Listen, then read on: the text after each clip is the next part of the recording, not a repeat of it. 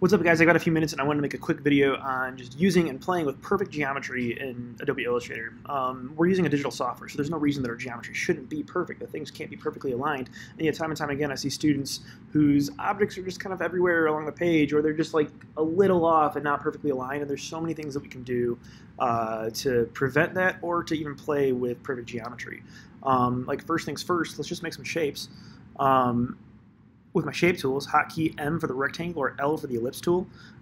If I click and drag, I got a rectangle. I can use my smart guides right now that I see to make a perfect square. But if I just hold shift when I'm dragging, it maintains a perfect shape, or a perfect proportion shape. So right now it's a square. If I use L for my ellipse tool and hold shift, it's a circle. Something else I can do while I'm clicking and dragging the shapes is if I hold shift, it stays perfect. But if I hold Alt or Option on my keyboard, it scales the shape from the center. So if I hold Option and Shift, now I've got a perfect square coming from the center of wherever I clicked on. L for the ellipse tool, perfect circle from the center of wherever I clicked on. Pretty cool. V for the selection tool, select my stuff, delete it. So holding Shift when scaling, or even like rotating. So like, let's say I have a rectangle, V for the selection tool, I click to rotate. If I hold, I can see my little degrees right there, but if I hold shift while I rotate, it rotates at perfect 45-degree angles, right? These are just 90-degree angles, I guess. But at perfect angles, I can keep my geometry perfect in that way too, holding shift when you rotate. Let's see here. Smart guides, those little pink lines, if you don't see them, under view, you can go to smart guides, command U to turn them off and on. I always have them on because it's just really useful to see a quick example of where things are in connection with each other. So like I can see that using my smart guide, I can try to align this one up with the center of the blue or the cyan circle. I can now use my smart guides to line this up with the dead center. It should say, yeah. So smart guides are really, really, really cool. But let's see, we made shapes.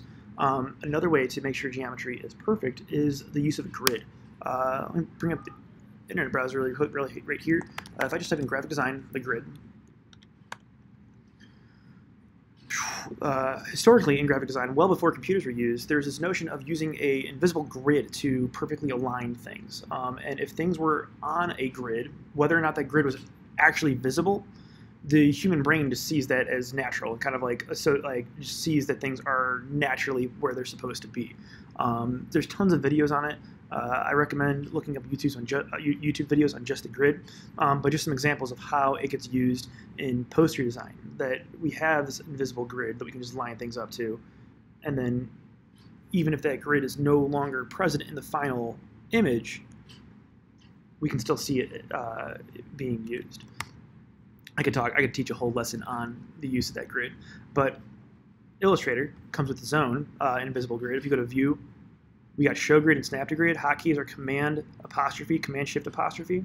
I'm going to Command apostrophe to show the grid, and now I see a perfect square grid. If I were to print this document right now, the grid would not be printed, right? This grid is invisible. But then if I do Command Shift apostrophe, which was the Snap to Grid one, now when I make shapes, it snaps all the positioning to the grid.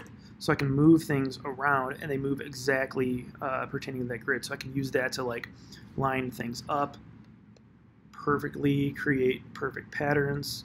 Again, we're just talking about this idea of perfect geometry. So that's the grid. Very, very, very useful. Command Shift apostrophe to turn off snap, and Command apostrophe to hide the grid.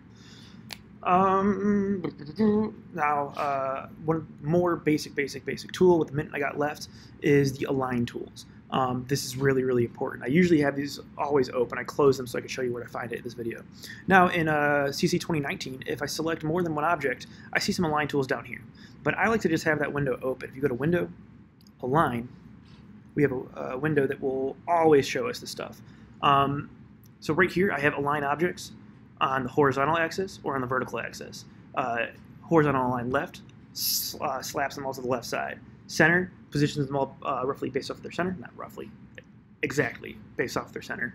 And then you can kind of guess what the right side does. The vertical will take them all to the top, all to the center, or all to the bottom. So you could really quickly align them all perfectly in their centers.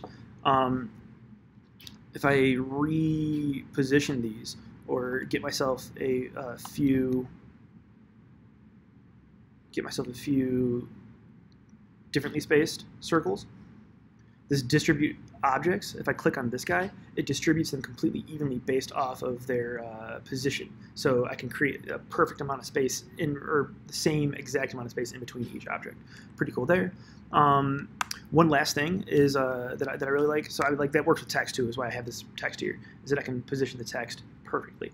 One last thing, without making this video too long, in the align window, we have align to here, and I love this object. You have align to selection or align to artboard.